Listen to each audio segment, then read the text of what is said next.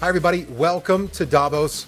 We are here at Greek House for a very, very special panel to talk about healthcare technologies, how the world is impacted, what we think will happen, what we know is going to happen, and how we can play a vital role in changing outcomes and improving lives.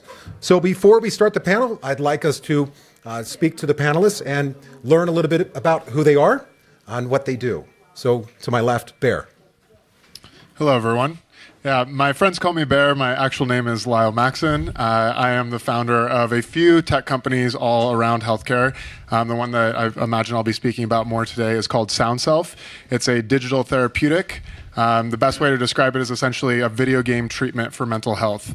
It is undergoing a variety of clinical trials right now to actually get FDA approval, but currently it is a over-the-counter experience for anxiety and depression.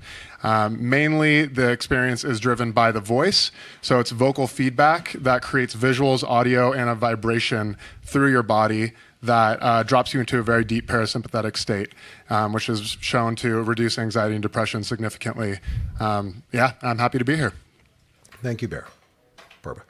Hello, everybody. I'm Barbara Geladakis. I'm a medical doctor, and I'm the founder and CEO of Rodi Fertility. In Rodi Fertility, we have been focused in the past years in the scientific research on how to combat implantation failures and miscarriages, which is a huge universal problem that doesn't have, without geographical boundaries, and it concerns women and couples worldwide. And it is a completely unmet need currently. There are no treatments for most of the cases of miscarriages. And we are focused in the immune-mediated miscarriages, basically when the human body of the body of the woman sees the baby as foreign, because in reality half of the genetic material comes from the man and it's half foreign and normally should reject it. And we have found, we have invented and patented technology, a solution that regulates the immune system and creates an immunomodulation in order to protect the body from attacking and rejecting the baby. And we started as an R&D company, and now we are into commercialization. Thank you, Barbara. All right. Jost. My name is Jost Fischer. I have been through a career of management, running companies, CEO, until I was able to take over Sirona, the dental company, where we had a technology called CEREC that was like second to none. Nobody was able to do that. We started already in 2001. We bought it actually from the University of Zurich, the patent. And then we moved it to commercialization. And you know what universities cannot do? We did. We had like almost 200 engineers and scientists to advance that and moved to software, which was started out as hardware thing and moved to software even more. And that was my claim to fame. And I ran the company for 11 years, 3 times leverage buyout. That was, you learned the financials by then, as we talked about this earlier. And then we listed at NASDAQ. And that was a nice run-up from a 200 million euro company to a 6.2 billion company when I left. After that, I'm an investor in healthcare, in a number of businesses, not only healthcare, but also technology, software. That's where we meet in here, like a big app that's going to be launched soon called Orion. There's other things that we do is, you know, the Botox side of it. We have a competition to Botox, which we believe lasts longer, is a little bit better. We floated the company on the market, pretty successful. And we have another company that we just made an IPO on in August. 0 sales, but FDA approval pending. You know, that's a lot of expensive stuff, and I think too expensive at this point in time. FDA approvals in the US it takes many years, and every side that you want to do with one product is like a $60-70 million cost ticket. And I think that's, we can discuss this later. I think there are opportunities to do better. So it's interesting. Thank you, Mr. Fischer. And the last group is really smart, so I knew this answer. The Olympics, where did it begin? Greece. The early days of identifying illnesses and how to treat them was in Greece. Hippocrates is being one of the most famous that we know. So talking about technology and why is it so expensive, Jost? Why are governments creating so much friction that hurts the ability to help the youth or to help moms? It's a human nature. Like, if you are an entrepreneur, you put in your own money, you lose it, okay, you're done, okay? Or you try again, whatever. In politics, you don't spend your own money, you spend other people's money. A. And B, you have constituents, which is the people of your country or of the way where you are, and they come and demand things from you. You should do this, you should do that. And at the end of the day, you have to take responsibility. And making decisions is one thing, taking responsibility is another thing.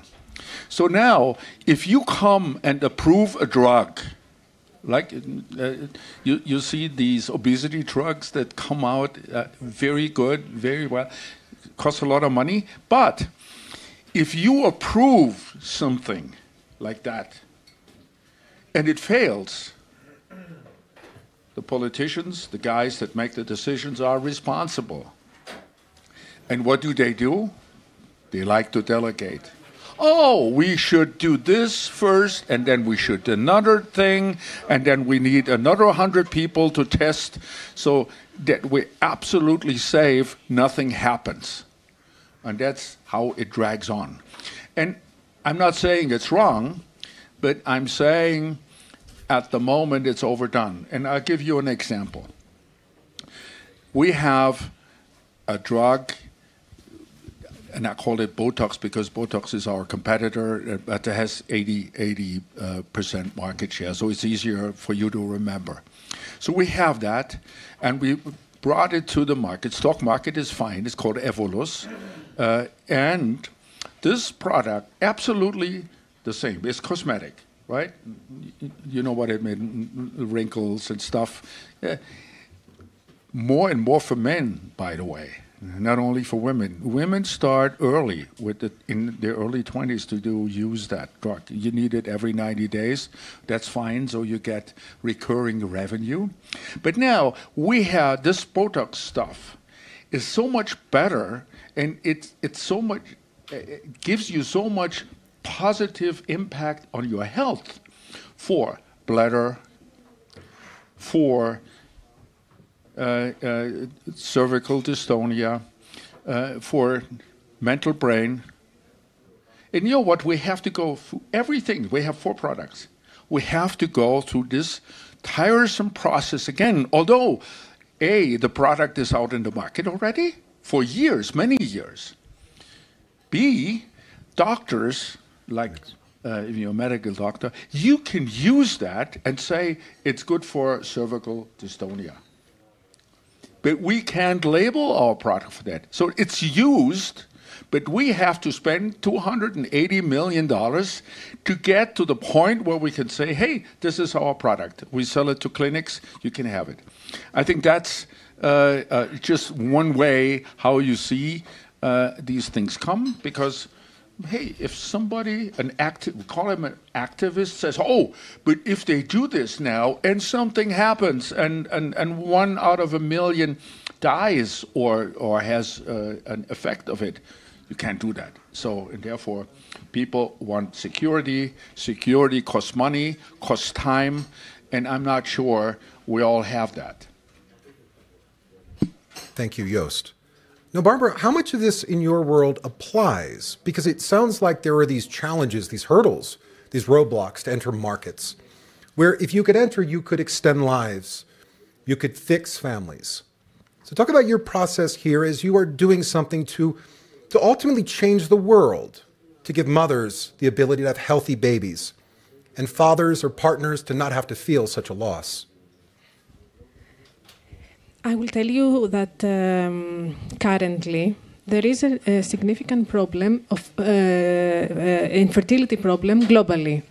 If you can see, the rates are declining all over Europe, all over the world.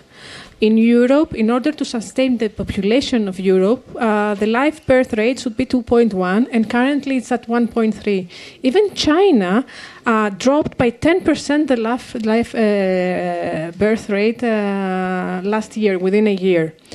So for us, what we did is we've been running the clinical research for many years, combating a completely unmet need, because miscarriages play a crucial role in infertility.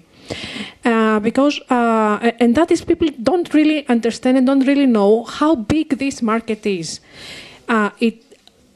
According to statistics, at least 1 in 4 women will have a miscarriage, and that is until the age of 30. So in the Western world, women are having babies later on. So as a woman grows older, the percentage of the rate of miscarriages increases, and it can end up to 50%. So imagine here we have a room of like 100 women that we all want to have a baby, Between 25 and 50 women will have a miscarriage. And that is, and in most of the cases, when they have a miscarriage, the doctor cannot give them a reason why this happened. And they end up blaming themselves without knowing why. And it comes along with a lot of, it's a costly process to recover from. And it comes along with side effects which are mental and physical along. I will give you the let's say, also it places an important burden in the social healthcare systems. One country that reports miscarriages a lot is the UK, where they have approximately 500 miscarriages per day. And the cost is, the NHS has reported that the cost for handling miscarriages is $500 million annually. And on top of that, in order to handle the psychological side, to manage the psychological effect that a woman has after a miscarriages, it can reach up to $1 billion only for the management of miscarriages. Now, if you extrapolate this cost to all over Europe and to the world, you can understand that the numbers are significantly high. And the number of women who suffer a miscarriage is incredibly very high. And it's an unmet need that needs to be addressed. And it sounds like, Jost, I see you got triggered over there. Oh, yeah, Something sure. stood out. First of all, more babies that come and grow up, we can keep them healthy later in their life. I'm involved in your side of it, in another, not your company, in another business, and that's why we thought about that. It's kind of keeping women healthy. Now, as you know, not the birth rate is something, but like my assistant, she got her baby with 40 years old. When that was like 30 years ago, it was more or less impossible to get babies at the age of 40, 41. Now, as we all know, your body is not the same with 20 or 25 than he is with 40 or 45. But if you have IVF or egg freezing, which actually we are in, that means you can get your eggs freezed at the age of 25 and then get the baby at the age of 45. And it has the health of a young woman with all the biological positives that come with it, right? Absolutely right. Yes. So now it's really a trend, and the doctors suggest to young ladies to freeze their eggs because they never know when they're going to have a baby. Yep. However, it still comes that the problem of miscarriages exists in young women with young eggs and in all ages. Of course, as the age increases, miscarriages are more. Oh, yeah. But even miscarriages affect even young women. And I saw the speech of the Prime Minister of Denmark, her New Year speech, which lasted 15 minutes, and just for the 10% of her speech, she was referring to infertility.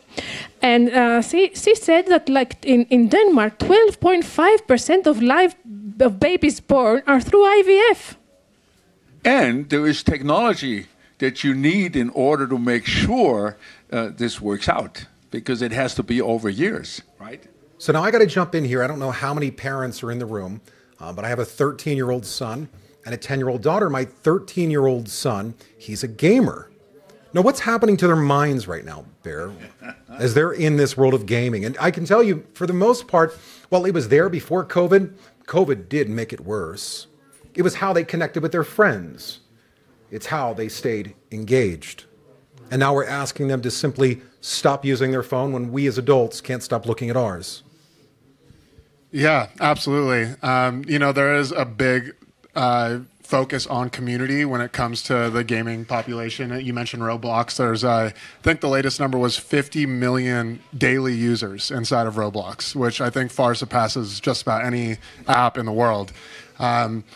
Yeah, so people lean on that side of the community, but of course there is things that come up with anxiety and depression through, the lack of sunlight, poor hygiene, poor, nutrition, all that kind of stems from being addicted to these things. And I particularly work deeply in virtual reality, which is about 70% more addictive than traditional video games that you would find on your phone or on desktop because of the level of immersion and your body now being the controller. A lot of people don't think of VR. We think about VR as a screen being strapped to your face, but it's much more because of the embodiment side of it. You're no longer using your fingers and your thumbs as the driving force. It's actually a full body experience, which just adds another layer to the addictive qualities. So Jost and I have a mutual friend, Robert Grant, whose company is working on an intraocular lens. So I want you to go in there how we can use these technologies in healthcare, and also your thought towards Bear. Oh yeah, it will come, no doubt about it, where you combine your natural ability that I have with my two eyes with a virtual eye, with a little screen on it, where you can watch TV, engage with third parties at the same time. You don't need TV anymore. You don't need a watch anymore or a cell phone anymore. That's going to come. The question is how. It's going to be like 7, 8 years, but how will it be applied? And I think there is still some ground to cover to get there. And that goes together with his virtual reality time. It's going to get better and better. And here, if I may move a little bit when we talk about healthcare into what we call AI, künstliche Intelligenz, will make a bigger change than environmental 1.5 degree growth or not going forward.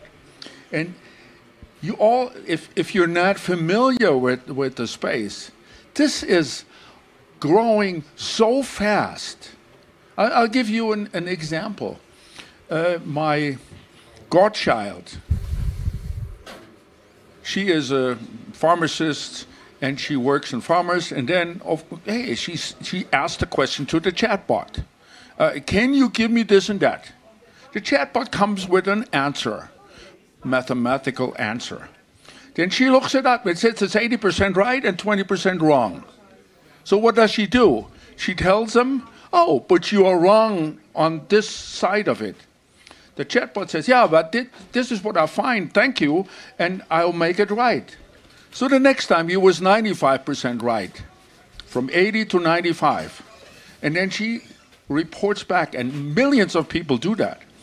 And they learn stuff that mankind had 2,000 years to learn in 3 months. So now, translating that into healthcare would mean, first of all, analysis. The easiest one for AI. I was in dental, and we had all these images that you take, and then you look at it. And once you look at it, you have to be a specialist to understand what it really is. And then we came with three-dimensional thing. You could scroll through your teeth and see much better what it is.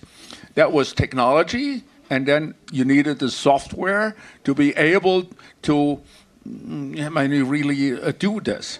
And now AI does the analysis and gives you the answer.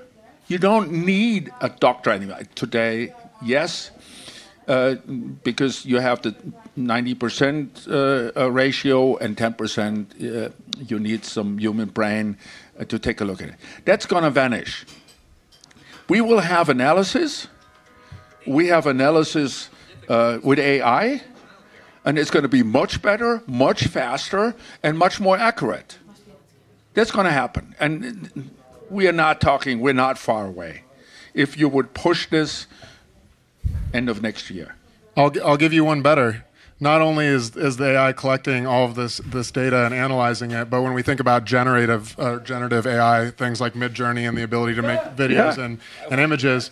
So now in healthcare, one of the things that we're developing on the back end is this voice analysis AI, which not only is able to take all of the data and information from somebody emotionally or physiologically just by your voice signature, but then it could adapt and generate a new experience that's specifically designed for you and what you need in the moment. Self-learning. And more intelligent than you ever could imagine because of that. Mm-hmm. More information, and then becomes human.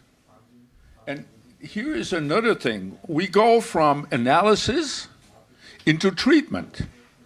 I'm not sure you heard of intuitive surgical. That's a robot that makes operations with human assistance. It's a difference. Human assistance. Not humans operate and you have a computer to assist, but computer operates, human assists. And they do that for the main reason, as I said before, is liability.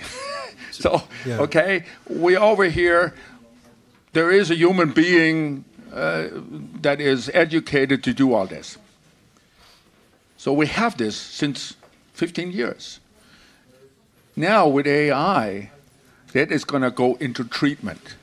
So jumping into that, Jost, with Barbara, and I like the treatment side, how are you seeing AI affect the industry you're in, or the sector of healthcare, specifically fertility?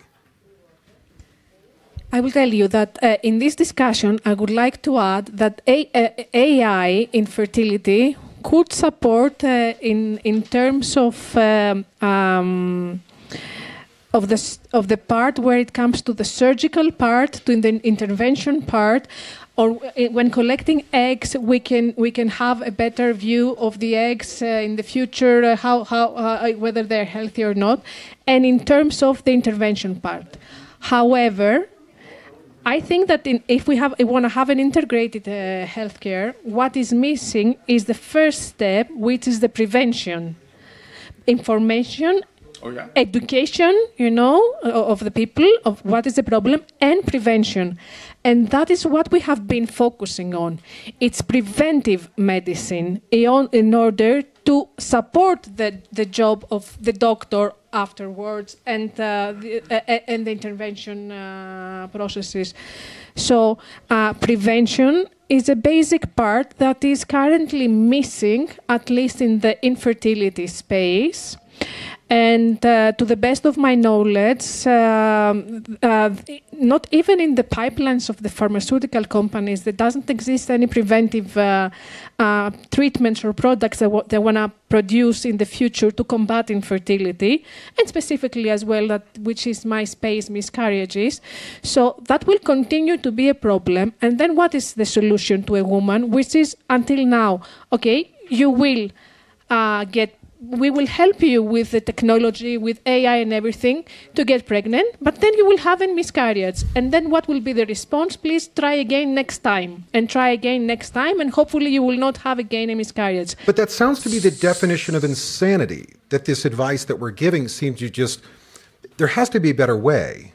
What's the literacy needed in this space? Well, what we have been focused as scientific research in Rodi Fertility is to find the solution in order to prevent miscarriages, to support the body of the woman, to accept, to have a successful implantation and continue a healthy pregnancy until the end. In the middle of this process, it comes the doctor, it comes the intervention, it comes the IVF. Possibly, if not, it's not a conception with on a normal way. However, we have at least increased the chances of a woman to have a successful pregnancy and a live birth to maintain this pregnancy. And on top of that, with AI applied, the doctor has a different job, and B, can serve 10 times as many patients as he can do today.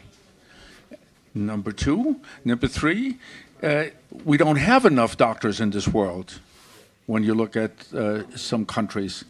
And this will help. So if I can ask you real quick about that, Jost. At some point, do we need to change the requirements? Because if we're seeing that it's going down and we don't want to rely on artificial intelligence or some sort of remote, then what do we do? Yep. Here is a simple fact. From dentistry, I know the facts. The facts were we have a declining number of dentists in the US, also in Europe, in most of Europe. The reason is more retirements than add-ons. And then, okay, this changed. The state sometimes says, okay, we'll put on a new university for dentistry, but you know, it's 10 years. I'm like the chairman of one of these universities, and they are really it's more people they can take. And we invest a lot every time in order to get more aside. But here is the point. Now, a majority of applicants are women. But the fact is, women work less hours than men. And you can argue about that, but it's a fact. And I met a lot of medical doctors and women, not like you, but they are having a life. And they said, I'm having so much fun with dentistry. But you know, I have children, I have hobbies, other things, and I have a husband. So I rather work 3 days a week. And then I want to take some vacation because I want to visit my children if they are grown up. So we have less available hours for treatment because of this trend. So now you need technology in order to be able to have one doctor be more efficient. I think that's one of those things. But it will help. It will go forward with the treatment. Like our CEREC system is certainly one of that. If you know that because you've been around, you make it double the time, single visit. It's all so much better for the patient and for the doctor because he treats more patients. So now I wanted to get back to this point of AI, application of that. Set analysis, yes, will take over. Treatment, will do more. And it will come. We see the signs, we see some results already. It will be massive in the next 5 years. But what we don't get is the psychological side of it. So you have like we call it the regular medical thing, broken bones, a liver problem. That will be taken care of more and more by AI, but not the psychological thing, because that's not logical what happens. So he is in that business, I'm in that business, and I'll give you one example. Company is called Mind 24/7. Is a US company, and it came out of a point, we own emergency room staffing. because the guys don't want to work for a hospital because they get taken advantage of 20 hours continuous service. And when you have a professional company, you said, here, you have a shift, next shift comes somebody else, and the clinic pays. So now, we found out through this that a lot of people that get into the most expensive part of our medical system, which is emergency rooms, emergency care, is being used by people that they shouldn't be there. Right? Now, somebody comes and avoid drug addicts, whatever, they dropped in the hospital because they can't say no, because that's right to do so. Now we invested in a facility. Each facility is 250 people, and we have not only medical doctors, we have psychiatrists, psychologists, nurses, all of that, for these people that don't need an emergency treatment, but need an immediate treatment, which is different. And so now it is the state. It was even started by Donald Trump. He said, okay, I understand that, and I will be helping with funds. And the insurance companies, because of course, it's going to get more and more expensive if you have to cover a very expensive treatment for somebody that doesn't need it. And that's something we are funded by the constituents that understand what we can save them in total. But you have to have prime service. First of all, you have to take everyone that comes in, because you don't know if they are in the state as they are. You can't ask them for a credit card to pay, right? So that's why the state has to help us do this, because that's something that helps the society. And then you have not only like a medical guy that looks at you, oh, how bad is it? But you have a psychologist, a psychiatrist to help, and the treatments for that. And that's 250 people, because we call it Mind 24/7. It's day and night, 7 days a week, because you don't know when they come.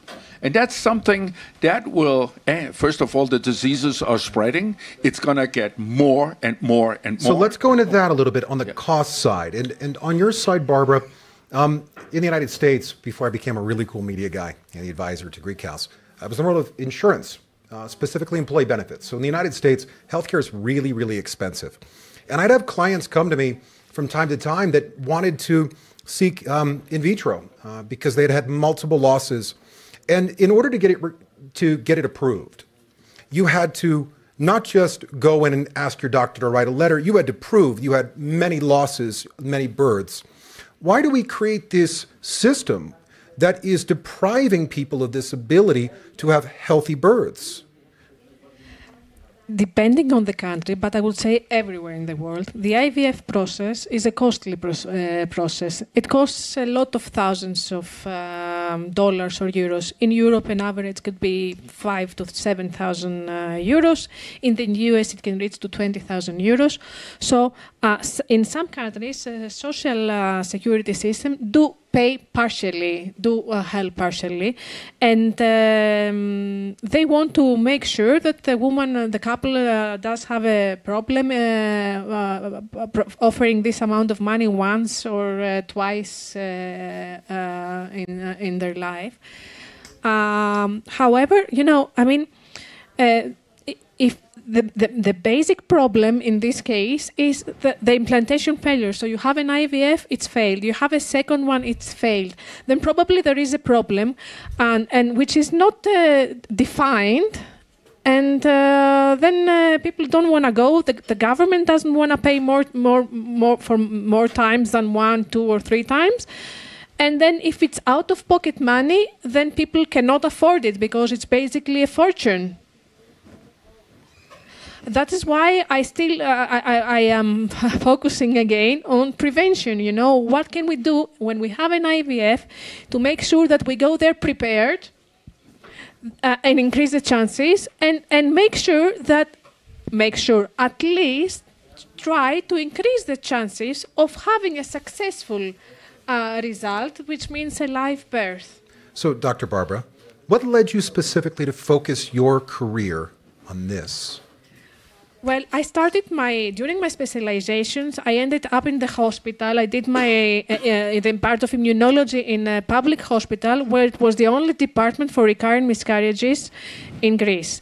And there I had the chance in my life to have like almost 200 women every week visiting us with miscarriages, and they were all coming there without giving a reason why, and suffering. So I started my research in that department, which ended up, of course, in a solution how to treat immune-mediated miscarriages, because miscarriages can happen for many reasons. Approximately 40% of all miscarriages are due to the immune system, the rejection type, which I mentioned earlier. So it doesn't recognize the baby, it attacks it and rejects it. So we found a way, and with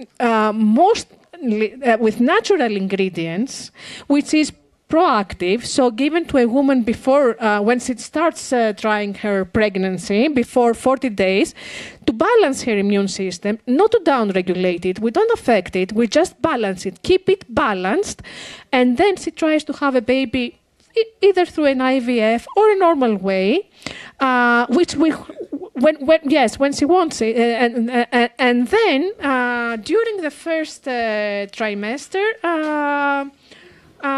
which most miscarriages happening, we support women in order to have her immune system balanced. So when I started this, I was still during my specialization in my early years. It was back in 2014. And we treated many, many women, and we saw that we had good results. Of course, that took many years since commercialization, which took place like last year in Greece.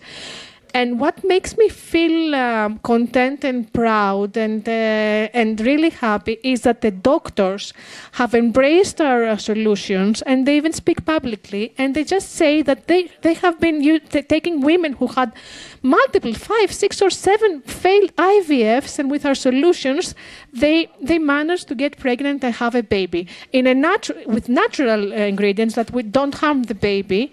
And when I see these women, these couples with a baby in their arms, it's the best gift that could ever give to me. You get to see the outcome. Yes, I get to see the outcome. Changed. It's a live baby. It's a birth, and you can see the happiness in these people because they had given up hope. And some of them had also invested a fortune in this process. And some couples do want to have babies, but they cannot support it financially in some cases, so they have to stop if they cannot have a baby on their own. So offering something which is affordable, which is natural, and which is scientifically proven, which can be measurable with a simple blood test and can increase the chances is, I think, is a crucial step in reproductive health. And I truly hope in the future years, which we are now commercializing in many countries, to be able to support couples and women and couples worldwide to enjoy this marvel of pregnancy, of having a baby, of motherhood, actually. So I wish when we were working on healthcare reform in the United States that we would have had you at the table to help talk about the impact and what is needed. There needs to be a mindset change among decision makers. And to those that feel pain, they should be on social media tweeting out. They should be raising their voice. They need to free their voice. Now, we talked about helping adults. Can I add, excuse me, I would like to add something, that the management of miscarriages, it's basically, and the immune-mediated miscarriages, which account, as I said, like 37.5, almost 40% of the total, is a new market creation. I mean, it did not exist until now. So we're basically the first ones to enter this field. and it's important, education and awareness is important, that women should know that it's not, in some cases, women, when they have a miscarriages, they blame themselves, they don't know, and in some countries also it's a social stigma. They should understand that there are simple ways, and there is, that it's not their fault, and they can support their body in order to have a baby in their life. Thank you, Dr. Barbara. And Jost, a moment ago, you were talking about clinics that adults or humans are walking into. Well, what about our avatars? Our kids that are playing games, even us adults that are playing games online as well, are there digital clinics to support us? Yeah, so just before we chatted before the panel, and I was mentioning that Roblox, which you mentioned earlier, actually has a digital pharmacy built into the metaverse that they've created. There's a company called Atai. There's a few of them. This one's called Akili. Their product's called Endeavor RX, and it's FDA approved for ADHD. So kids literally play this game on either Roblox through their avatar on a platform or on their cell phone, and it actually gets them off of their Adderall or their Ritalin. Creates new neurosynapses in the brain. They only have to play it a couple times a week. And what's really interesting about these digital medicine treatments is you don't become reliant upon it. That actually allows the neuroplasticity in your brain to build up to the point where you don't have to use the technology any longer to have a long-lasting effect. That on top of the fact that there's no contraindications like any other pharmaceutical, it's instantly scalable. So yes, there is a lot of ways that this could be applied to the digital avatar. And, talking about avatars, I always make this joke because, and people don't realize how big the video game industry is. It is over $400 billion a year. It's bigger than music and movies combined globally. And when you think about people playing these games, typically their avatar, as it grows in their stats with strength and wealth and community, their real world stats actually go the opposite direction. They make more money in the game, they make less money in real life. They get healthier in the game, they get fatter, and it really is this inverse reaction. So the whole thing around these games for good is what we call them, is that your real world avatar is now being upgraded as you play a game, which is a whole different experience to, the stigma that video games have now. So as we have... To add to this, when you say virtual reality and people are living in the virtual reality half of their life or even more. So now think, it's not so far away. Think about what do you need in order to have it in your real world. Like we talked about ocular lenses, we talk about hands that are from steel or probably ceramic, much better. And then you come to this point of human being, what is it really all about? And then you find out it's your brain. Everything else can be replaced and sometimes better. Not today, but it will happen. I think with the virtual reality, you create the stepping stone for the real world. That's going to happen. So as we're down now to our final 2 minutes, I'd like to end with you, Dr. Barbara. At first, Bear, what are you learning today? And I will tell you that question was not mine. Last year, when I came to Davos, I called my executive coach. Everyone, I believe, should have somebody to advise them in life. And I asked him, what would be the question you should ask somebody? And he said, what are you learning today? So with that, Bear, what are you learning today? Yeah, I mean, I've known a lot about postpartum depression, but now talking to you and learning about just the mass amount of people that are affected by miscarriages and what that could do to their mental health, it's very inspiring to see how we could create digital drugs to support that as well. I would say that's huge. And, you mentioned the FDA earlier, and there's a lot of issues with FDA with these digital medicines as well.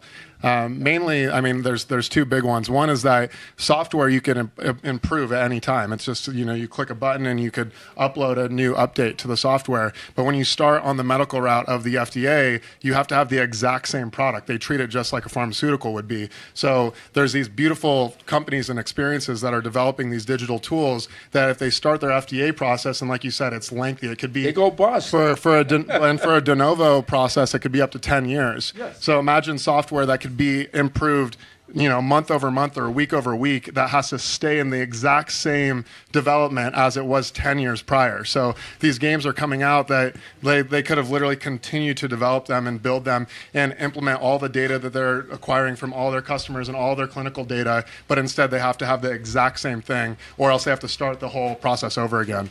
So I just love learning about the FDA and how we could potentially bypass it and have these over-the-counter experiences. Dr. Barbara, final words. I would like to say that what I've learned today is that talking with both of my co-speakers, that it would be interesting to incorporate AI into the fertility space, not as a treatment, but as educational and awareness, and maybe create a journey, a personal journey for every woman that could show her some steps on how she could have, what would be helpful for her, maybe what the test, and what she could do, and educate her on the way towards motherhood through an AI or an avatar or in any artificial intelligence technique that could be supportive, physically and probably also emotionally. So thank you for this. So I'm going to tell you what I learned. I know each of you will have your own takeaway. But Jost, I've known you for a number of years. You have mentored me and given me lots of sound counsel and business advice. I've learned that entrepreneurs take a lot of risk. And they got to be a little bit on the edge of being a little bit crazy because they have to believe it more than anybody. They need our support. They have done the research. They know the facts. The facts are 1 in 4 births are ending, and they don't need to. The facts are children like my son and my daughter and your kids and family members need an outlet too, someone to talk to. And along the way, they need someone like Mr. Fischer to help be there, to spur entrepreneurship, and to help dreams come alive with your support. So thank you. Thank you to my friend Dantel in the front. Thank you, everybody, for joining us here at Greek House. Thank you, Irene, wherever you are. And it's time, each of you in your own lives, for your voice. Thank you again. Oh, we had no questions from we can the do audience? questions. I mean, Mr. Jost, all right. Questions. Front row. What's your name? My name's Bob. I'm not an expert in the medical field, but I'm very interested in it. And I hear a lot of talk about the challenges we have in, let's say, low tech, meaning the problems we have with doctors. And then I hear here that the number of doctors are going down, but we also hear about very high tech solutions. I'm just wondering what your thoughts are on medium tech. So I think of examples like we see in China with Good Doctor, where you lose a lot of call centers or remote care, where I think the infrastructure could change and also put a lot of benefits into the system, which we're in the Western world not really seeing, but in some parts of the world we're seeing growing very quickly. Just wondering if you have some thoughts on that. If you have a need for doctors and there is no doctor in a remote village, how do you resolve that?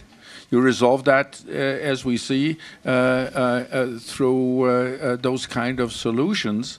And of course, today, it's a little bit difficult because you have nobody on the other side, because sometimes a doctor needs to touch and feel what it's all about in order to give a correct, future-oriented diagnosis.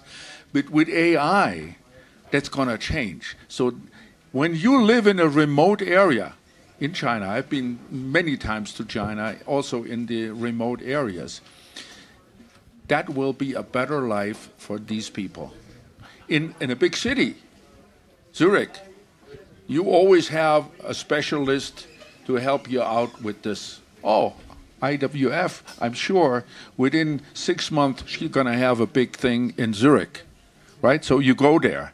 But will you go to Heilongjiang or to a third-tier city in China within the next 5 years? I doubt it, right? So this will help. I think that we're going to have a better care with this. Of course, there are challenges. when they come to it. How do you apply that? What's the problem here? You think politicians say, oh, but when you look at it ethically we'll challenge that. We don't want that. But at the end of the day, the better solution will enable you for that, and it will go forward. Thank you, Jost. Thank you. And I know, Gabriel, you had your hand up to ask Barbara a question. So if we can get it to the gentleman here. Gabriel? Yeah, right here. So this gentleman, Gabriel? Question for Barbara. We have a new technology, and as a matter of fact, we're very interested in also getting a suggestion. We use quantum dots to interfere, to communicate to the body any kind of molecule. We would like to also understand your technology and see if we can integrate the quantum dot technology into what you're doing. I think it would be very interesting because we use basically a bracelet on the person, and we can communicate with the body, without going through all the old process of having to put chemicals in the body. As I thank you. Well, what we are doing, specific ingredients, natural ingredients, can alter immune responses or can down-regulate immune responses. What we want for a successful pregnancy, before, for implantation, and during, is a balanced immune response, neither aggressive nor down-regulated. So, when of giving to the body specific ingredients for a specific time at a specific dose, we balance the immune cells, specific immune cells, which have been accused when they are more in their number in the body, in the blood, bloodstream, in the peripheral blood, that can cause miscarriages. That's international research. So when feeding these cells with specific feeding the body with specific ingredients for a specific time, these cells go back to their normal levels. So basically, our basic ingredients are natural ingredients. So we don't have chemicals that could affect a woman's body. Neither the doctor should stop any other treatment that has been given in order to give our solutions. No, we are coming on top of everything to just to cover a gap that has been there and that has not been treated, and it's natural. However, yes, afterwards we can discuss. I would like to find out. Yeah, because we can take more. Any kind of molecule, informatize it, and transfer it digitally. So we can transfer any molecule, and even vitamin C or anything else, through the digital and then into the body. So I think will be very, instrumental to what you're doing. Yes. We can talk afterwards. Thank you very much. Thank you. Thank you. Do we have any other questions for I got a gentleman right here. All right. I like the front row guys. Hi. Cool. Yeah, sorry. So my name's Sava Kudamilidis. I'm from Public Good Pharma. And just actually a question more what you raised around the US and the kind of collapsing healthcare system there. Basically, people can't afford new medicines and things like that. What are your thoughts about the opportunity for drug repurposing and basically finding new low-cost ways of treating illnesses whereby those companies, particularly self-insured employers, like you're saying, like Amazon, Walmart, these are the biggest companies in the world, have these massive expenses due to medicines. What about partnering with, countries like single payers like Greece, other, LMICs, about funding those kinds of studies for low-cost medicines, because that actually creates a business model, and particularly like digital therapeutics and things like that, where you can create one app and then 1 million people get treated, and it basically has no, marginal cost of supply. Yeah, so international pharmacy, to me, is something that should be adopted. Because we look at regulations around the world, and there's this idea that most Americans have, and that is we're the best at everything. We're really darn good. But then you go to Sweden, you realize, well, life extension is just as high. In other parts of the world, the quality of life is incredible. Go here in Switzerland. So I think that we have a lot to learn, especially in the world of drugs or remedies to solutions. The system in the United States, unfortunately, rewards the companies through greed. And it's hard because they have a seat at the table. There's a dear friend of ours, I think he picked up this saying from somebody else, and it said that you're either at the table or you're on the menu. And I think that there needs to be more conversation of people at the table, because when you're not there to have it, and you're right, the United States should have a great relationship on international pharmacies with Greece. In Canada, I know we've just begun, our neighbor, but there are incredible companies out there that are developing medications to extend outcomes, improve outcomes, extend lives. As a father and somebody who came from the world of risk management, insurance, I love that question, by the way. And I don't want to use the word against them, and I don't want to call them. But don't forget, we need some protection for the guys that do the work. Because if you don't have that, nobody will try new drugs. There is this, I mentioned earlier before you came, about this lengthy processes, FDA approvals, all this money you spend on sometimes unnecessary. No? A little bit more intelligence in that process would certainly help. But after 10 years, drugs are dropping by 90%, the prices, sometimes even more, because others just take the ingredients and do it and give it to you for $5. I'm a diabetic, so you know how cheap now the treatments are. They're not always the best. Like if you take the obesity drugs that I take since 2 years, I lost 12 kilos. And I don't drink any alcohol anymore, which is the sad part of it. But if you take your vials, your regular stuff, that costs you nothing. You go in there, you buy it, and the system covers it. And if the system doesn't cover it, you pay €5 for 6 weeks coverage. So there is a benefit to protecting the future with making money on that, but there's also a benefit when it runs out for many, many poor people. And I warn everyone, don't take this down and make it cheap immediately. Nobody will invest in this anymore. And if you're from Big Pharma, you know, Big Pharma plays the other game. They say, we don't really do R&D work. We watch these little guys like we are, and if they are successful, we pay them $1 billion, and we make $20 billion. That's fine, because they say we're a big company, we can't do this successfully. Let the other guys do it, and 1 out of 10 or 2 out of 10 make it with FDA approval, and then we go and pay. And I think that's fine, right? That's good for the people that trial and error. And the other one said, hey, we want a safe new product, and we pay for it when we buy it. Pfizer. Well, it's only good if it's affordable. But, you know, as you say, like you can repurpose a generic drug, and the data is actually what's important. It's not the drug itself. Or like with diabetics, you could say have keto. Keto has been very effective to reverse type 2 diabetes. But there's not a lot of money in funding trials. But if, you know, Walmart, Amazon, they could fund those trials, they would save money. I agree with you on that completely. We have but that's not their business. Why should, I mean, Walmart, yeah, Amazon, I'm not because sure. they're paying billions of dollars, and it's not sustainable. They're paying billions of dollars for what? For drugs, for new medicines, where they could pay a much lower cost treatment, but pay for. I think what I'm hearing you say is if we had more research. I think they disrupted the market already. I think prices have come down significantly through Amazon's introduction into this market. There could be more. I'm fine for that. But if they take over the rest of it, it's going to be more expensive. If they fund it, they own it. All right. Any other questions? We're down to 2 minutes. If not, we appreciate your time. Thank you for tuning in. I wish we had more time. This would be fun for a lively debate back and forth. Thank you again, everybody. I'll see you next time. Take care. Okay, thank you.